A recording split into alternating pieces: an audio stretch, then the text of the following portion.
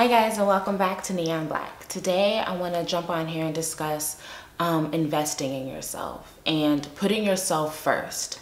No matter what your role is, whether you're a parent, a child, a grandparent, a caretaker, husband, wife, whatever your role is, you do a disservice to others if you don't invest in yourself first and you're not happy first. You can't give your all without filling up your own cup, without making sure that you're good.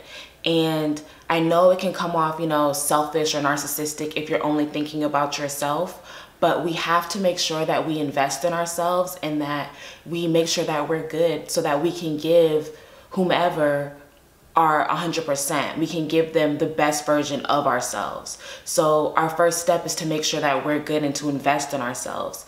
Even if that is, on a business strategy as well, you have to invest in yourself and make sure that the business of you is good before you help everybody else. And I know that there's a mentality to help everybody first and then help yourself, but if you disperse everything that you have nothing left to give yourself. And you can only do that so many times before your cup is empty and you have nothing to give.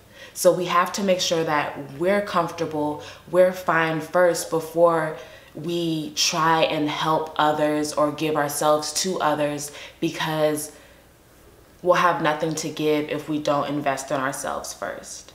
So that's all I have today on investing in yourself and just making sure that you're okay before you disperse yourself around to family or friends or whomever.